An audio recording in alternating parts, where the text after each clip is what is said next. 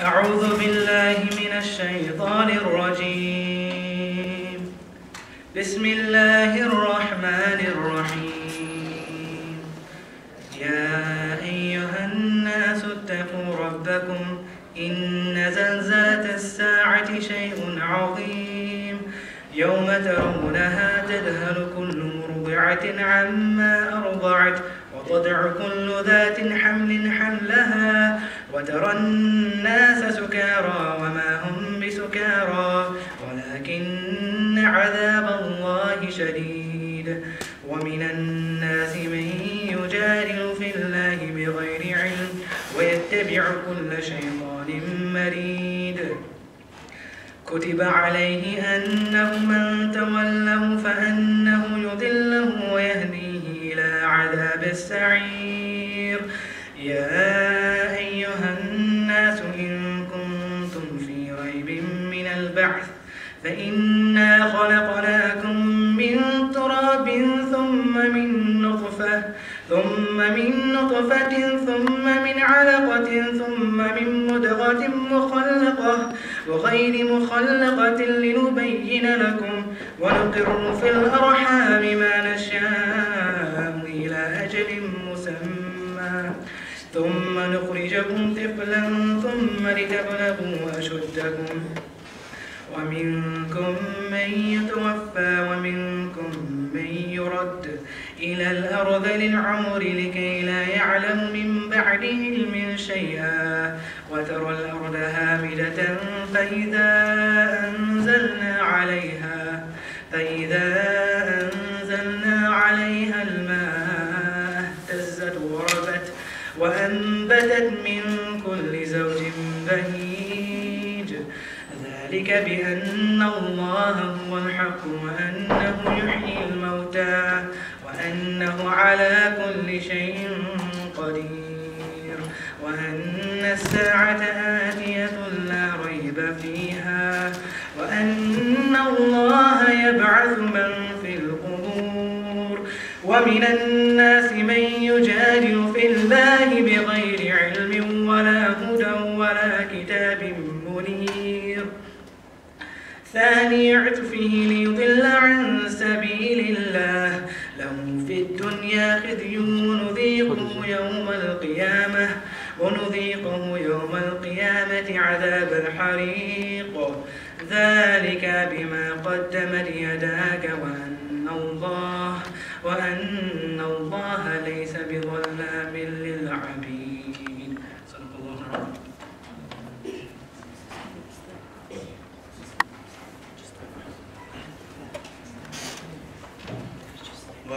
For the recitation. So, I would like to first begin by introducing our speaker today, alhamdulillah. We have Dr. Uthman Lateef here, alhamdulillah, from all the way from London, inshallah. So, just a brief introduction of Dr. Uthman. He has completed his undergraduate studies in the Royal Holloway University in Surrey in history, subhanAllah. And he went on and completed his master's also on the topic of the Crusaders, alhamdulillah. And he went even further and did a PhD on that field, mashallah, in the same university. Also, he's also the director of Al-Hattin Institute, and he's also a khatib in one of the masjids around there, subhanAllah. And he's come here today to give us a talk on the earthquake of the hour, al-Zalzalat as-Sa'ah. In our modern times right now, due to our past events, this is a very relevant topic, and inshallah we will draw lessons on what has been happening over the past few weeks so that we may learn from it, inshallah. So without further ado, I'd like to invite Dr. Uthman to begin the talk, inshallah, so we can all benefit. Barakallahu feek.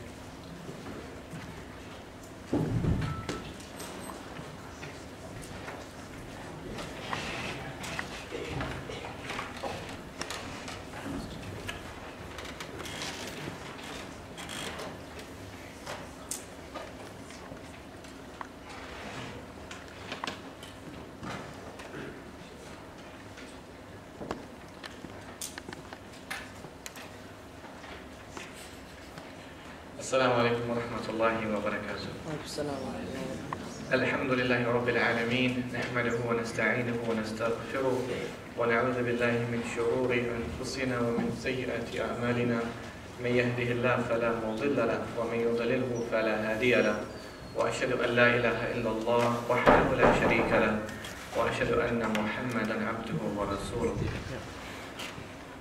It's a great pleasure to be back with all of you once again. The topic that we have for discussion today is one of prime importance for all of us. It's one that affects all of us at the very core. It's something of intrinsic importance for every single one of us, every single day of our lives. It's something that Allah subhanahu wa ta'ala reminds us about time and time again in the Quran, about which our Prophet sallallahu alaihi wasallam spoke so much about. And that is the relevance or the proximity of the hour, and therefore its relevance for us all the time. The fact that this reality of the Sa'ah is something that is impending, it's something that is near. But our Prophet ﷺ, he once raised his two fingers and he says, بُعِثْتُ أَنَا وَالسَّاعَةُ كَهَاتَيْنِ. My coming and the last hour are like these two fingers, meaning that the closeness between them is how close we are to the last hour. In one hadith he says, الْآيَاتُ خَرَزَاتُ مَنْظُومَاتُ فِي سِلْكٍ فَإِنْ يَقْطَعُ السِّلْكِ يَقْطَعُ بَعْضُهَا بَعْضًا. And he says that the signs before the end of time, those portents and those tokens before the end of time are like pearls on a string, and when that string is cut, then those pearls or those signs follow one after the other. And so we will see them in our times, and we have been seeing them as an ummah since the coming of our Prophet ﷺ, and of course they exist even before him. But he represents one of those signs, and his death was one of those signs as well. I want today, inshallah, to focus, to look at it from a very new perspective, one perhaps that you might not have encountered before. A new, we might call a paradigm shift in our understanding of the end time events. And there are about 5 slides that we will go through. But before that, let's try and discuss the relevance of the Sa'ah from the Quran and Hadith literature. In one Hadith, our Prophet said, sallallahu alaihi wasallam, he compared us with the first of this ummah. He said, "Inna awwal hadhihi al-ummah ju'ila afiyatu fi awwaliha." The first of this nation has been given its preservation, and the last of this ummah will have umurun tunkirunaha, will have some affairs that you don't like, will have some fitan, will have some calamities and trials and tests towards the end of time, the last of this nation. وَتَجِئُ الْفِتْنَةِ, and a trial or a test will come upon the people, and the believer will get scared and he will say, هَذِهِ مُهْلِكَتِي, in this trial is my destruction. And then and then it will pass by him, it will leave. وَتَجِئُ الْفِتْنَةِ, and another one will come. And then the believer will say, هَذِهِ, indeed this one will completely finish me off, and then that one will also leave. And then the Prophet said, فَمَنْ أَحَبَّ أَنْ يُزَحْزَعَ عَنِ النَّارِ, whoever wants to save himself from the fire and to paradise, then let his death come to him whilst he believes in Allah and the last day. We know, of course, about the famous narration called the Hadith of Jibreel alayhi salam. That narration when the Prophet was with his companions and this man came along and he was wearing very white clothing and had very white beard. And he had no marks or signs of trouble on him. And the companions, they assumed, of course, he must be from a different land because they didn't recognize him. And he comes along and he sits by the Prophet and his companions, and then he asks the Prophet a question and he says, أخبرني عن الإسلام, tell me about Islam. And the Prophet said Islam is established on 5, and he went through the 5 pillars of Islam. And then that man, he said, Sadaqt, you've spoken the truth. And the companions were amazed. Like, how would he know he's spoken the truth? It's almost as if he knows the answers to his own questions. And then he said, Akhbirni an al-Iman, tell me about faith, tell me about Iman. And the Prophet said, Iman is belief in Allah and His angels and the books and the day of judgment and the divine decree and the good of thereof and the bad thereof. He went through the 6 pillars of Iman. And then again the man said, Sadaqt, you've spoken the truth. And then he asked him, Akhbirni an al-Ihsan, tell me about Ihsan, right? And the Prophet says, أَن تَعْبُدُ اللَّهَ كَأَنَّكَ تَرَاهُ وَإِن لَمْ تَكُنْ تَرَاهُ فَإِنَّهُ يَرَاكَ Worship Allah as though you're seeing Allah. But if you can't know, at least Allah is seeing and observing you. Meaning, of course, you can't see Allah, but be in that constant awareness. Allah is Raqib. Allah is seeing and watching over you, watching what you do. And then the man again, he said, Sadaqt. And then he asked him a fourth question, and he says, Akhbirni an as-sa'a, tell me about the last hour.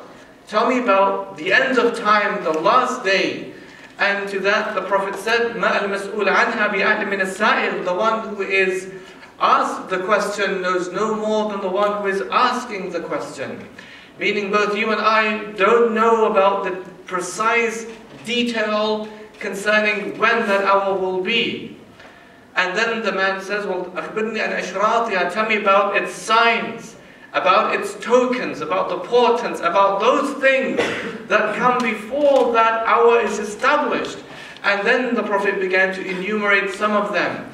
And said, إذا ولدت الأمة ربها, when you see the slave girl giving birth to her mistress, then you should know that is a sign before the end of time. إذا تطاول رياء البهم في البنيان فذاك من إشراطها, when you see the nomads and the Bedouins building lofty buildings and towers, and that is a sign before the end of time. And when you see the Hufatun Uratun, when you see the barefooted, naked herdsmen becoming the Ru'us al-Nas, becoming the leader of people, that is a sign before the end of time. The first slide we can see here is one, I can't even see myself. Okay. We have a hadith from the Prophet ﷺ, just before the hour there will be days in which knowledge will disappear. Right? He spoke about a time. In many hadith, one hadith from Ziyad ibn Labid, when he said, radiyallahu ta'ala, that he was with Nabi ﷺ, and the Prophet said, there will come a time when knowledge will pass. And Ziyad, he was confused. He says, Ya Rasulullah, wa kayfa yadhhabu al-ilm? إِذَا نَقْرَأَ الْقُرْآنِ, if we recite the book of Allah and we teach it to our children, and then they read the book of Allah, the Quran, they teach it to their children, and it goes on until the end of time, how can knowledge leave us? And the Prophet said, ثَكُلَتْكَ أُمُّكِ يَا زِيَادْ, may your mother cry over you, O Ziyad. إِنِّي كُنْتُ أَرَاكَ مِنْ أَفْقَهِ رَجُلٍ بِالْمَدِينَةِ, I thought you were an intelligent person in Medina. He said, أَوَلَيْسَ هَذِهِ الْيَهُودُ وَالنَّصَارَى, do you not see the Jews and the Christians? يَقْرَؤُونَ التَّوْرَاةَ وَالْإِنْجِيلَ, they recite from the Torah and the Injil. وَلَا يَعْمَلُونَ, but they don't act according to what is in those books of theirs. So it is not simply about having the knowledge, it's about acting upon the knowledge. And this is something that is very, very pertinent in the time that we're living in. For those of you, of course, who might have read the works of George Orwell or Aldous Huxley's Brave New World. Of course, in George Orwell's world, 1984, he wrote about a time, when he's writing in the 1930s, about a situation in his mind when 1984 comes.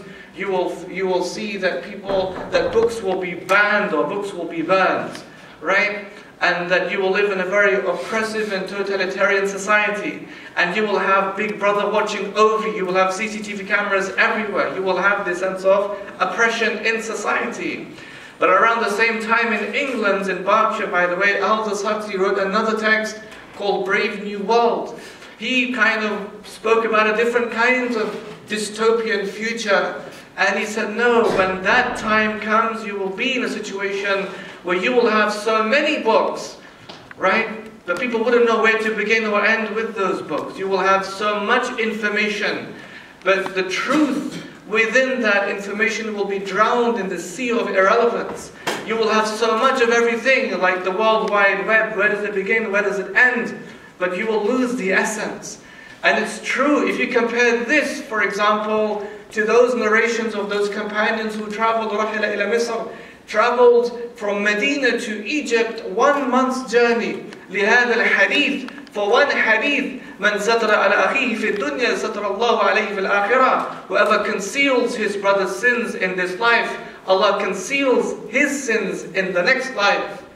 For one hadith, they would travel a month's journey because they understood the value and they appreciated the greatness and the importance of that one hadith. In another account, a man, he had that hadith, يُحْشَرَ النَّاسُ يَوْمَ الْقِيَامَةِ حُفَاةٌ عُرَاةٌ غُرْلًا. People will be resurrected on the day of judgment naked and barefoot and uncircumcised.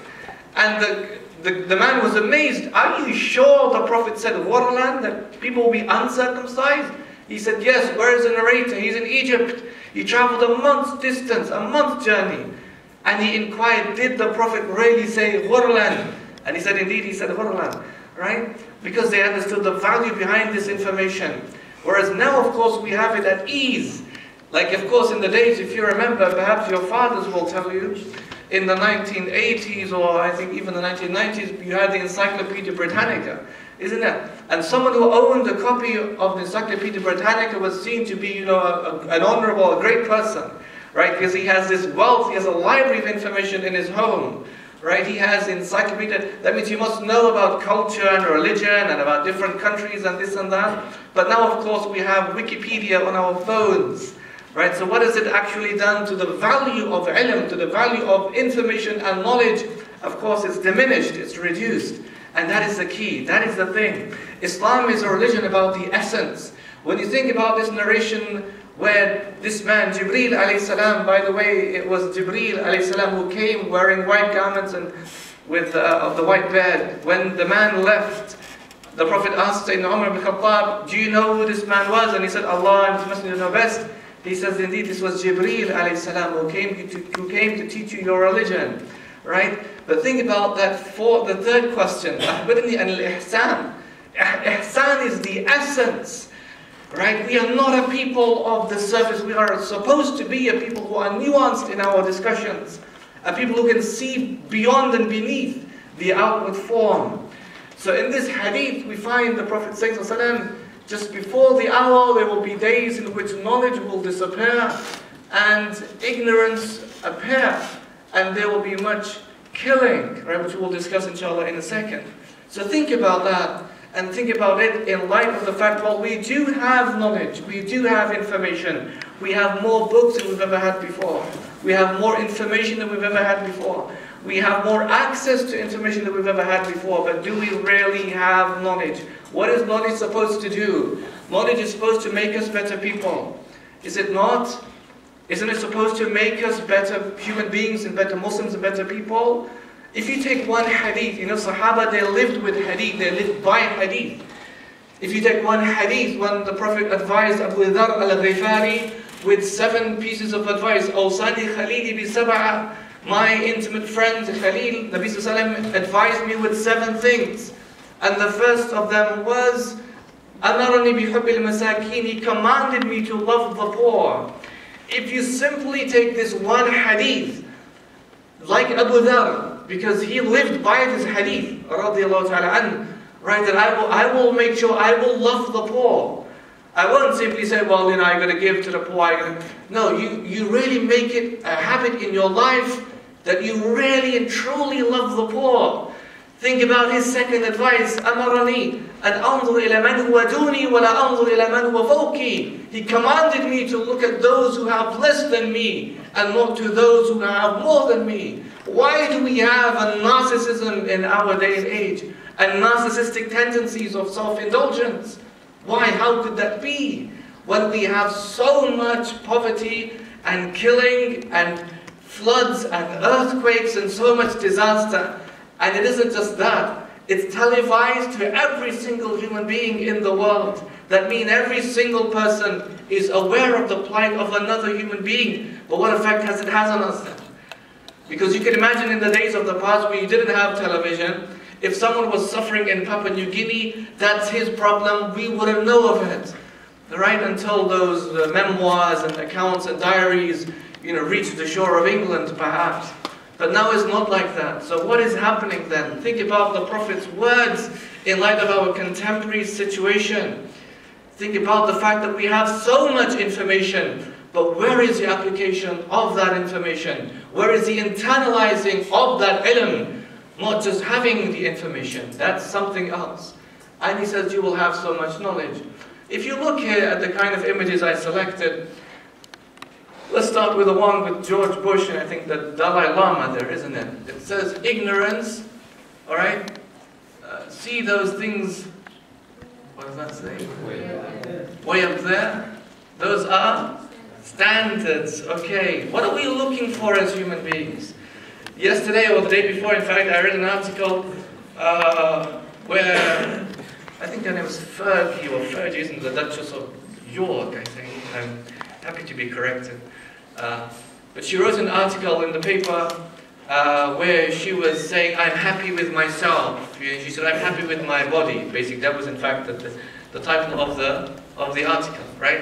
And she said, I'm happy with my nails, I'm happy with my hair, I'm happy with my, my looks, I'm happy with my shape, I'm happy with all of this, right? But there was something that was missing in the article that other journalists picked up, like an article I read today from The Independent, where she was satirized and she was mocked. Because what is the essence?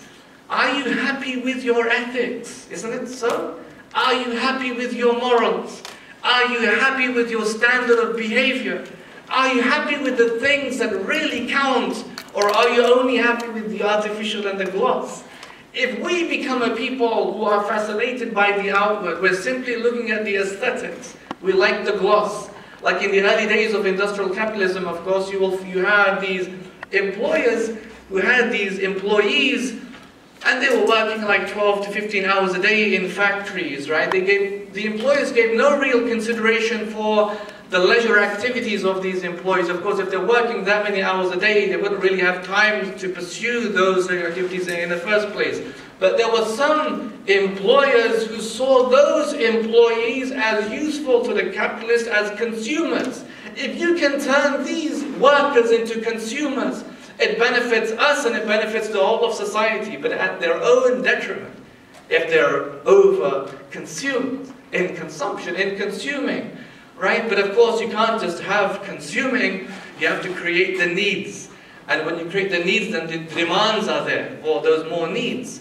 So when you see something, are you actually seeing what you want, or are you seeing the image behind what you want? If you're seeing an advert, if you have like an Alfa Romeo and you want to buy an Alfa Romeo, you will see that Alfa Romeo driving in a lane in the motorway that you've never seen before. You've never seen the setting ever before. You've never seen a car by itself driving. You don't see that Alfa Romeo with the other bankers kind of driving behind or in front of it, on the side of it, right? You see it in its most idealized situation.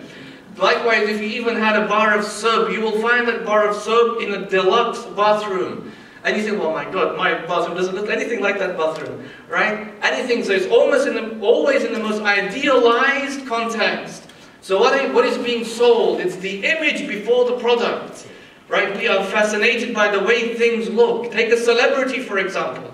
We, of course, are living in an age of celebrity culture, right? If you imagine, when our Prophet said that people would worship idols, he even said a part of his ummah, right? حَتَّى تَعْبُدُ الْأَصْنَامَ, until they will worship idols, right? And they will worship Allat and Uzzah, the idols of the past, right? That we will become a people of idolatry. We seek refuge with Allah subhanahu wa ta'ala, right? But there will be people who will worship idols, right?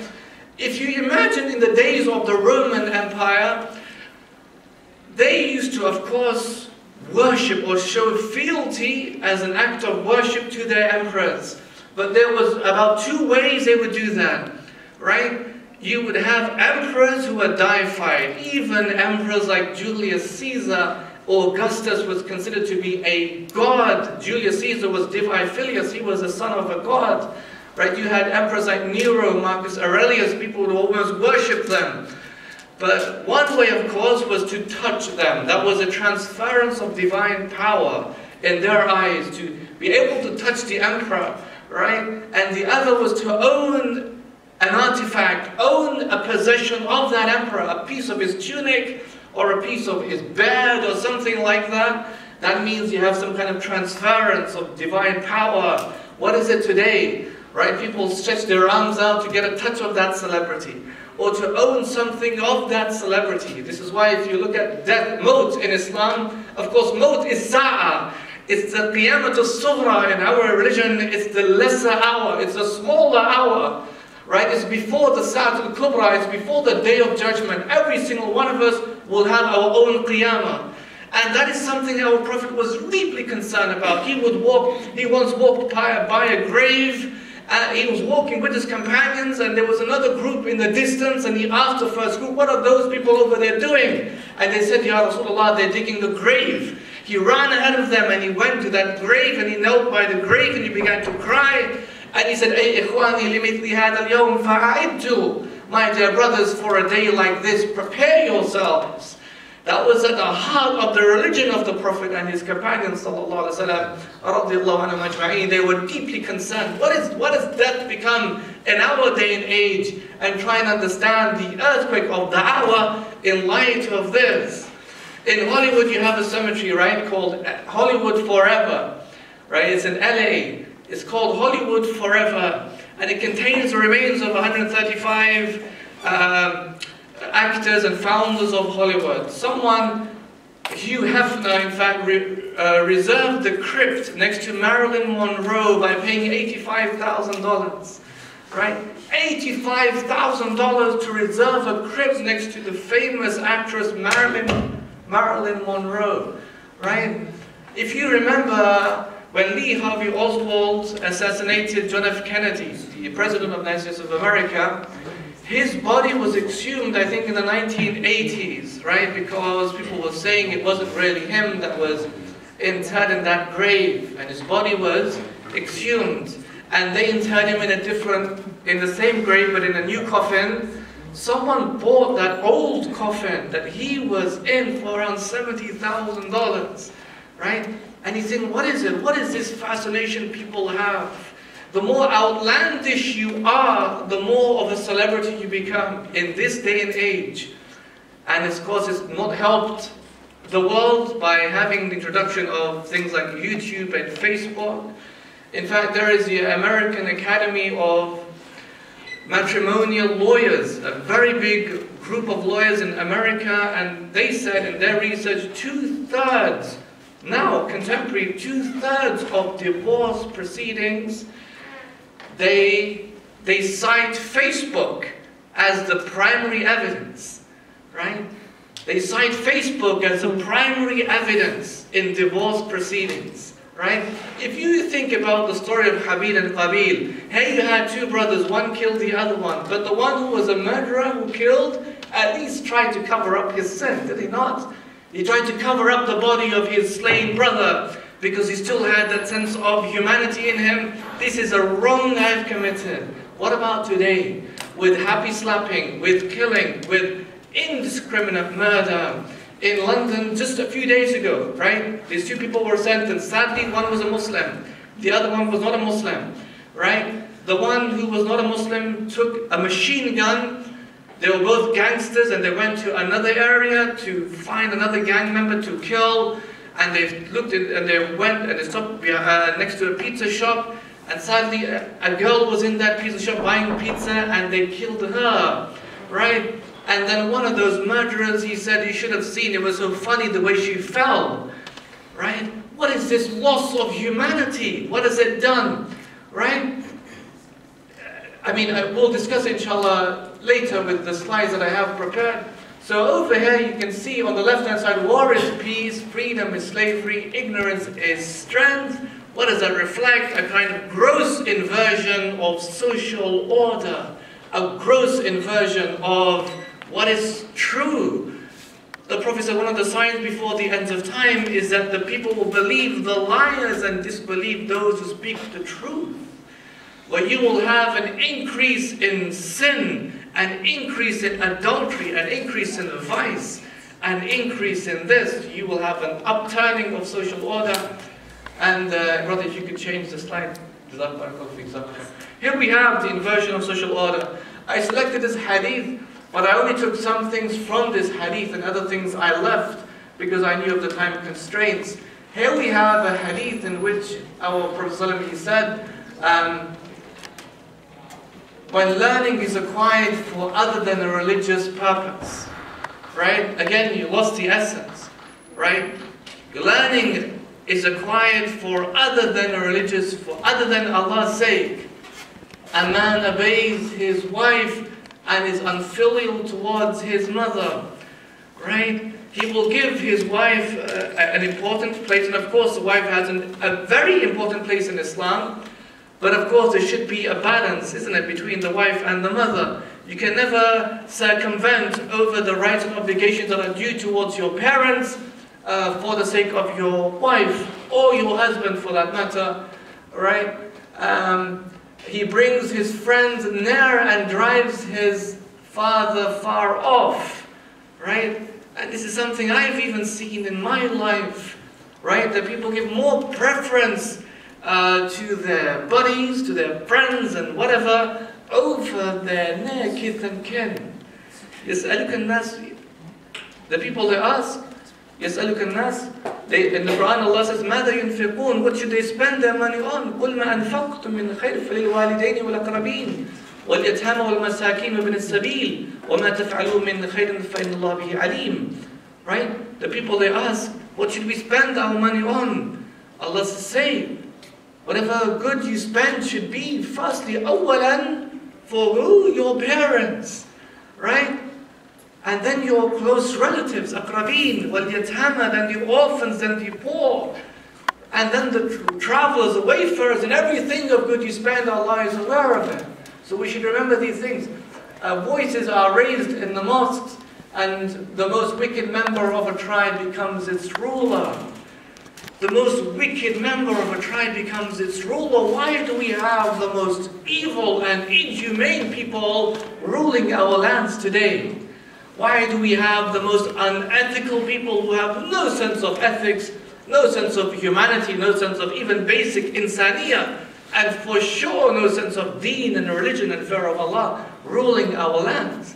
They rule by the fist, right? And this is why you have courageous Muslims today who are campaigning against them and who are demonstrating against them. May Allah make that profitable for them. May Allah save us from the bloodshed that ensues.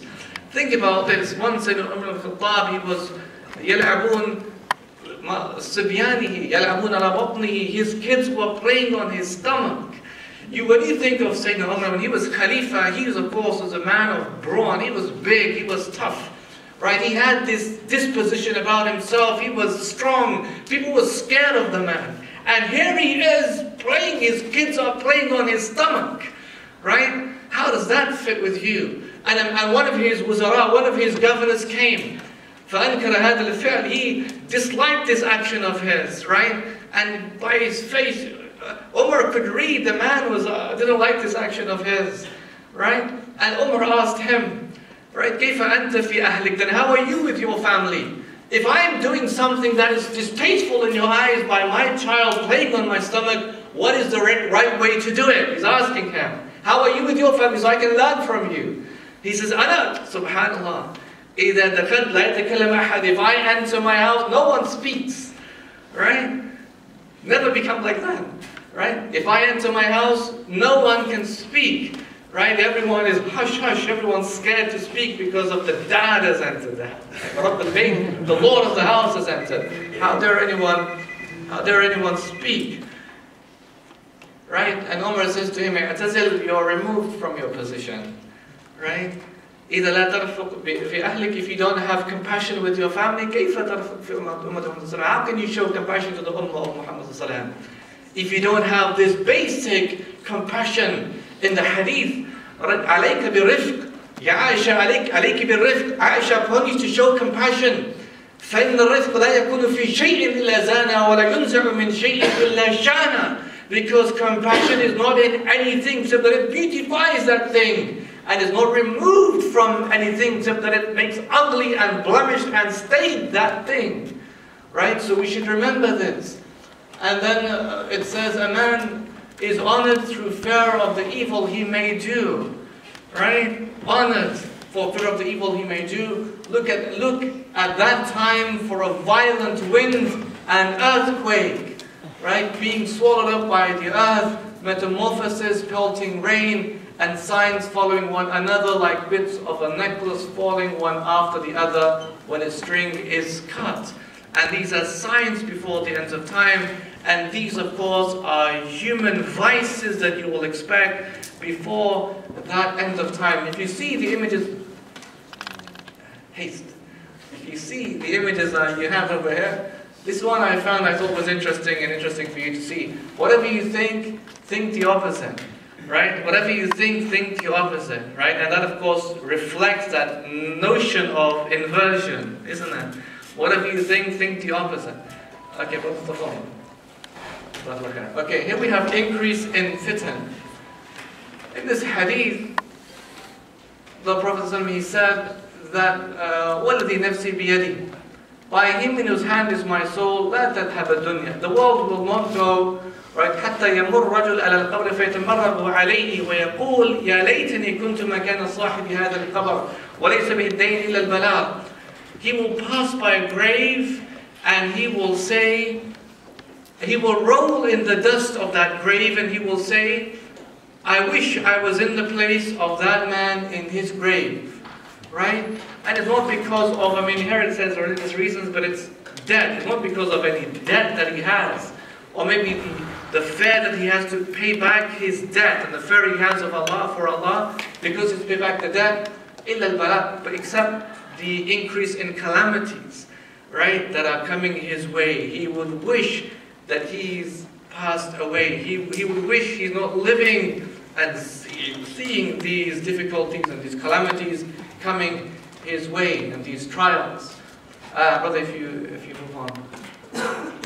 And here we have something of significance, considering of course the earthquake in Japan, and there of course have been many earthquakes in our near contemporary history that we should all reflect on.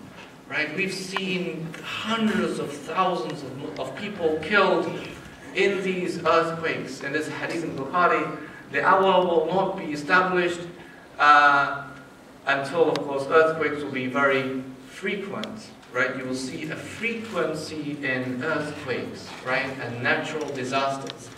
And it's something for us to reflect on. In the Quran, of course, Allah describes the Sa'ah as shay'un azim. Right, in the zalzal sa'ati shay'un azim, indeed the earthquake of the Sa'ah of the last hour is a big shay'un azim. It's a great occurrence, it's a great thing. Right, yawma tarawnaha, until you will see those people, women who will drop their loads, and you will see people sukara wa ma hum bi sukara, they're drunk, but Allah said they look drunk but they're not drunk. Right, in the Quran Allah says yas'aluka an-nasu an as-sa'a. People ask you about the hour, right? قُلْ إِنَّمَا عِلْمُهَا عِنْدَ اللَّهِ وَمَا يُدْرِيكَ لَعَلَّ سَتَكُونُ قَرِيبًا. Right? Indeed, its ilm, its knowledge belongs only with Allah. Allah knows the exactness of the hour. وَمَا يُدْرِيكَ, but how would you know? Perhaps the coming of the hour is something that is very close to you. In the Quran, Allah Azza wa Jalla says, وَمَا أَمْرُ السَّاعَةِ إِلَّا كَلَمْحِ الْبَصَرِ أَوْ أَقْرَبْ إِنَّ اللَّهَ عَلَى كُلِّ شَيْءٍ قَدِيرٌ. Right? That the command of the hour is like the blink or the glance of an eye. أَوْ هُوَ أَقْرَبْ, or it's closer than that. And indeed, Allah is power over all things. This is something that is very close, a very close occurrence.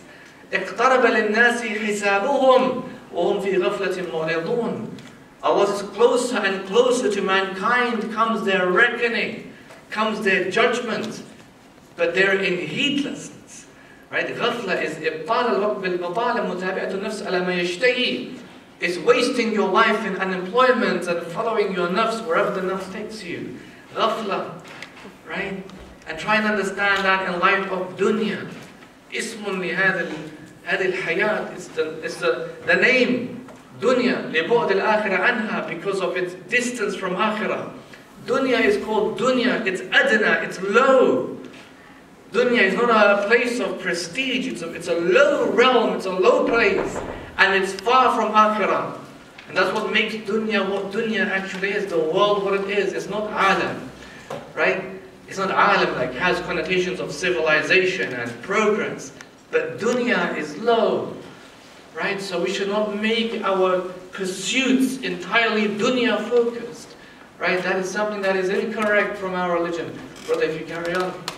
And here we have something of very important, very much important. This hadith, I think, is Sahih Muslim, which says that the Prophet of Allah sallallahu alaihi wasallam said, "Walladhi nafsi biyadi," by him in whose hand is my soul. لا تذهب الدنيا. The world will not go حتى يأتي على الناس يوم, until there comes upon the people a day لا يدري القاتل فيما قتل ولا المقتول فيما قتل. When the one who kills will not know why he's killing, and the one who has been killed will not know why he is being killed. Now you have two ways of seeing this from the way that I understand it. At least there are more perhaps, but here we have two that connect to all of us. If we start from the picture of the gangsters over there, right? And no disrespect to anyone in that picture. I don't think any of you are in that picture, but you get the point, okay? Here we have the gangster persona, right? What is the gangster persona? If any of you have studied the events of Nazi Germany, if ever you've studied about the Holocaust, or about the concentration camps, or the Warsaw Ghetto, or the uprising, you might have looked at how, it's something I read a lot about, of how the Nazis were able to dehumanize the Jews, depersonalize them. How was it done? How does dehumanization exist between human beings? How are you able to disconnect from other people? Right? Lose human affinity. How is that able to happen? One of the ways, of course, there are many ways, right, that they did it, but one of the ways, of course, was to see them not as human beings, and not to give them human descriptions, but to call them items. They were simply cargo. The Jews in concentration camps were not human beings, they were simply items and cargo. And they were even called those kinds of names. One of the first things that they did was to strip them naked. And that, of course, had a psychological dimension to it, because when someone is naked, you don't see them in light of the norm. In a normal human situation, you see people clothed, and clothing gives people humanity. You know, you can see people as human beings. They're unanimal because they're clothed. The moment the clothing is removed, right, in society, bare in front of your face, from one perspective, they become less normal. They become dehumanized, or it's at least a medium to achieve that. And number three, they would have food deprivation, so they would become scavengers, right? And so when you see these naked people crawling on all fours looking for food, and if you read the accounts in the memoirs of even those who were guilty of those crimes, would say things like, we didn't see them as human beings. We saw them as animals. They looked like animals. They were kind of on all fours scavenging like animals were, right? And you should remember, of course, the concentration camps were a later development. First, of course, they were working labor, they were working hard, right? You know, doing their jobs. And then, of course, they had summary executions. Now, here we have something interesting. If you stick with the gangster persona for a second, all right? What makes a gangster? What makes someone have a gangster persona, where someone would simply go and kill indiscriminately and not care who he's killing?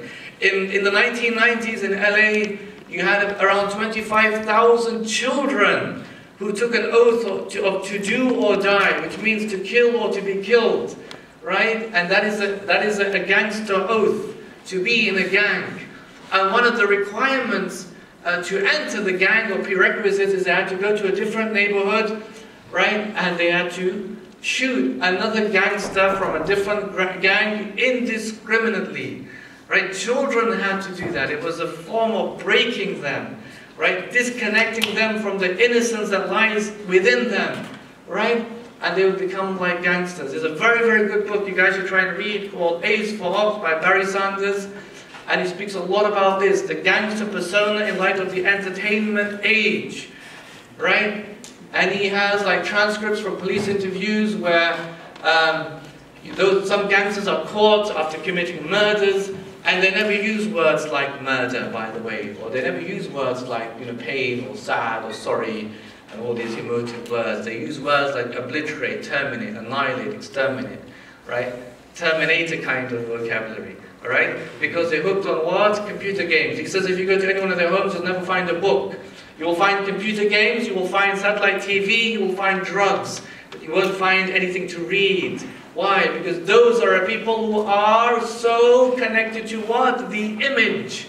and the image becomes more reality to them. The fantasy becomes more real to them than reality itself, right? So they play out, and of course in England, I wrote an article about this, by the way, about a murder of a boy called Jonathan Matondo, who had a best friend, and the best friend, right, this of course is an insane inversion, of course, of what friendship stands for, lured him into a woods or forest, and said, you know, we're going to meet up with some girls over there, and he was waiting for this boy, Jonathan Matondo. Jonathan Matondo went, and this other individual, you know, had machetes and knives and all kinds of horrific weapons, and he basically skinned his friend alive.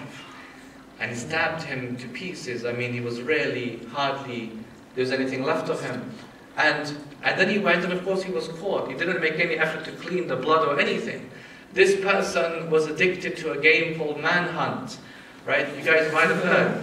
You see how he would laugh, right? I've never played the game, alhamdulillah, Manhunt, right?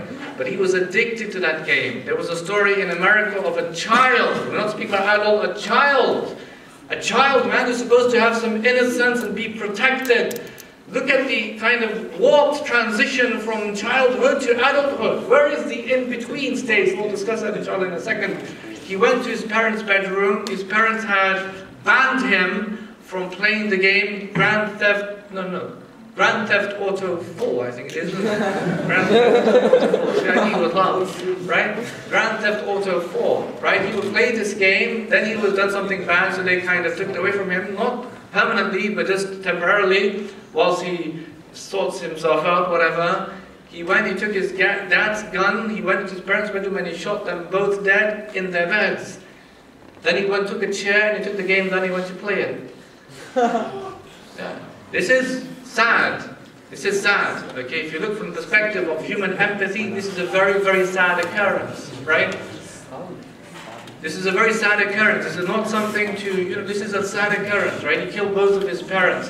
But try and understand the reasons why that is. When the Prophet said, لا يدري القاتل فيما قتل ولا المقتول فيما قتل, do you think his parents could connect with the kind of logic, insane as it is, behind the murderer, behind the child, mommy and daddy, I killed you because I wanted to play the game, right? لا يدري القاتل فيما قتل ولا المقتول فيما قتل, and the one who is killed will not know why he has been killed, and the one who is killing will not know why he is killing, right? And this of course teaches us a very big lesson about literacy, right? The image should never have prevalence over the written word. What the written word can do is something that the image can never ever do. Why? Because when you're watching the TV, what are you? You are simply a passive recipient. You're allowing these 100 screenshots a minute to pass before you, and you have no sense of deliberation, no sense of contemplation or reflection. You're simply taking it all in without no sense of, I'm going to take the good and leave the bad. In the Quran, like Allah, the people, they say, رَبَّنَا آتِنَا فِي الدُّنْيَا, right? وَمَا لَهُ فِي الْآخِرَةِ مِنْ خَلَاقٍ. The man says, oh Allah, my Lord, give me from the dunya. Right? You should know, of course, he doesn't ask for hasana, he doesn't ask for the good. He doesn't know about things like that. He's completely lost. He just wants from dunya, give me as much. He doesn't want to distinguish between the good and the bad. Or give me only the good and leave the bad. But the best are those Allah mentions. They are they who say, رَبَّنَا آتِنَا فِي الدُّنْيا حَسَنَةً وَفِي الْآخِرَةِ حَسَنَةً وَقِنَا عَذَابَ النَّارِ. My Lord, our Lord, give us the good from this dunya and give us the good from the hereafter and save us from the fire. Those are the ones Allah says will have the best portion, right, of goodness. So that's the idea. So on the one hand, you have that gangster persona. In the Quran, of course, we have the remedy, we have the solution. Allah, as we have, if you look at the example of Luqman al-Hakim in Surah Luqman, in his advice to his son, وَلَا تُصَعِرْ خَدَّكَ لِلنَّاسِ وَلَا تَمْشِي فِي الْأَرْضِ مَرَحًا إِنَّ اللَّهَ لَا يُحِبُّ كُلَّ مُخْتَالٍ فَخُورٍ. Don't turn your cheek away from people in pride, right? And don't walk on the earth with insolence. Allah does not love any arrogant boaster. The poet said, وَلَا تَمْشِي فَوْقَ الْأَرْضِ إِلَّا تَوَاضَعًا فَكَمْ تَحْتَهَا مِنْ قَوْمٍ وَمِنْكَ أَرْفَعُوا. Don't walk on the earth except with humility, because how many people underneath the earth are higher than you. فَإِن كُنْتَ فِي خَيْرٍ وَعِزٍّ, if you think you are in goodness and honor, فَكَمْ مَاتَ مِنْ قَوْمٍ مِنْكَ أَمْنَعُوا, then how many people underneath the earth are better off than you? Right? So we should have وَعِبَادُ الرَّحْمَنِ الَّذِينَ يَمْشُونَ عَلَى الْأَرْضِ هَوْنًا وَإِذَا خَاطَبَهُمُ الْجَاهِلُونَ قَالُوا سَلَامًا. And the servants of the most merciful are those who walk on the earth with ease, with a light footing, not the kind of gangster persona where they think they can control or own everything. Right? They see the world as polarized. There's only us and them. Right? There's me and my homies and them, the enemies. This is the language that they use, not my language. Right? So no one should kind of quote me on that. But this is their language. Alright? If you look on the left-hand side, something even more grotesquely worrying for us. Here you have a scene from Gaza. Right? May Allah help and give victory and honor to the Muslims of Gaza. They're our brothers and sisters. May Allah make us of those who work to defend them. May Allah destroy their enemies and our enemies at the same time. Here we have a scene from Gaza. Right? You have a man carrying a child. Okay? You have a man carrying a child. And of course there were thousands and hundreds of kids who were killed in that onslaught in 2008. But throughout the years there of course have been so many scenes like this that we've seen. Now here you have a correlation between what we call altitude and attitude. Altitude of course is the higher up that you are. Right? One of the reasons why the gas chambers were introduced in the Holocaust is to disconnect people from human suffering. If you'll see, they would of course, they had summary executions. They would line up these individuals and they would shoot them dead. Okay? You're seeing the carnage. You're seeing the blood. You know, you're seeing the people scared to die. You know, if you read the accounts, they're horrific. People would throw their hands up in the air. People would beg for clemency. People would beg for mercy. What does that do to the human being and his inner disposition? What does that do to his mental psyche when he's seeing someone begging for his life, but you take a gun at point blank range and you kill them? What does that do? And the person is innocent. He doesn't deserve whatever you're meting out to him. Right? Of course, the one who is doing that is going to affect him. Hitler couldn't have that kind of weak, right, in inverted commas, person in his kind of, in his army. Right? He needed to strengthen them up. And even if you look at it from a different perspective, he would make them, the officers, go through their own kind of hardening up rituals, where they had to travel miles with heavy luggage and heavy bags. And that was seen as a form of hardening these soldiers up to prepare them for the crimes that they would eventually commit. It was all a process. Right? So he had this twisted conception, and people were, collectively brainwashed into following this, right? Now the reason why they introduced the execution chambers is to you let the machine do the job of the human. Let the machine do it. The machine won't have human empathy, but the human being will. Right? So if you simply stick them in the back of a truck and they're going to be gassed, asphyxiated, they're going to be gassed, they're going to suffocate. The machine will do that, not you. So therefore you leave without, it's a blasé attitude, it's a matter-of-fact approach. You won't have the human connection. How does that connect to this picture over here? If a fighter jet, right, if someone's flying a fighter jet and he's flying it over and he presses a button, that button drops a bomb. That bomb drops on an innocent people, a village, and it kills 100 or 1,000, whatever people, or even 20, 30 people, right? That person has lost his connection. He's completely disconnected. His altitude hasn't allowed him to see the decimated remains, right, of those victimized and slaughtered human beings, right? He doesn't connect to that. But if one of those soldiers in those planes was to go down to one person and take a gun and kill the one person in point blank range, that is more difficult for him to do. It is easier for him to drop a bomb from the altitude than it is for him to kill a person in point blank range. And that is the connection between altitude and the attitudes that we formulate in our minds, right? We should never become a people like that, right? But this is how they are. And it's even, if you look at punishments, the one who drops a bomb is less punished, if he's ever caught to be punished, than the one who in point blank range will kill a person, right? This individual who in London killed that girl, he was sentenced to 35 years in prison. And as was his accomplice, 35 years in prison because he took out a machine gun, he sprayed it, and he shot this girl in the neck and she died, right? And they were out looking for some gangsters. 35 years in prison. But those who did that won't get anything, anytime, right? And of course, we should remember the hadith, right, of our Prophet ﷺ when he said, "Inna Allah yumli lil-zalim fa-idha akhadhathu lam yuflithu." Allah sometimes gives respite, gives time to the zalim, to the oppressor, but when Allah seizes him, He never lets go of him, right? And may Allah deal with those who inflict those crimes against Muslims, against our brothers and sisters. We must show immense connection with them and work to help them and assist them and support them. And look, there are, you have so many now in Gaza and all over the world. You have orphans. We have orphans. And there was a time, of course, where people used to speak about orphans and you think, there must be orphans in the world. But now it's like everyone knows there are orphans everywhere. How could you help them? Groups like Ummah Welfare Trust and others, Interpal, have some very good programs to help the orphans, like 15, 20 pounds a month. People can afford that, right? To assist an orphan, right? Imagine the hadith that says that the one who helps the orphan is like this with me in Jannah.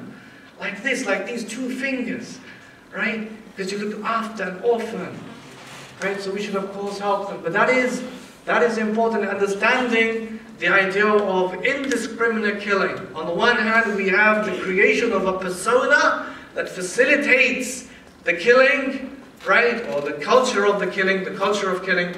And on the other hand, you have the indiscriminate killing because of the complete disconnect from human beings.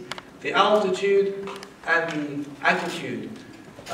There is more to be said, a lot more inshallah, but I think we have to break for Maghrib now inshallah. So may Allah subhanahu wa ta'ala accept from us and forgive us and have mercy upon all of us. Wa sallallahu ala sayyidina Muhammad wa ala ali Muhammad wa barak.